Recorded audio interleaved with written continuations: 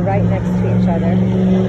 Their smaller kennels are right next to each other, so we're already exposed to each other's germs anyway, because those are like open air, more standard cages opposed to the rooms that are throughout most of the adoption floor. So I decided to get them out as a play pair. Inappropriate. They're both pretty recently neutered, I believe. Right around the same age, maybe 7 months.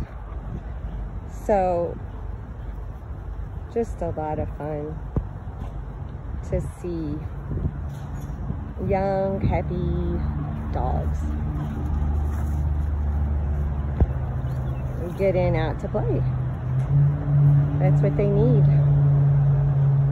So if you can spare even an hour a week, your local animal shelter would love to have you do this. Get dogs out, let them play. You need to have some basic dog savviness so that you're not encouraging negative or unwanted behaviors unknowingly. But if you don't have that knowledge yet, they could probably tell you the basics, or definitely online some good resources you can find. Good boy, love that to stop and let black and white one sniff. So respectful.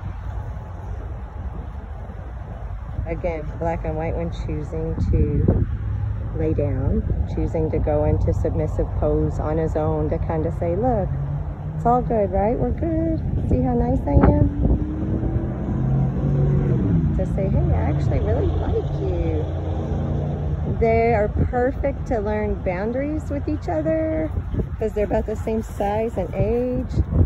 They're just having the time of their lives. And if you haven't heard of the group Dogs Playing for Life, if you like this kind of stuff, I highly recommend you check out their stuff.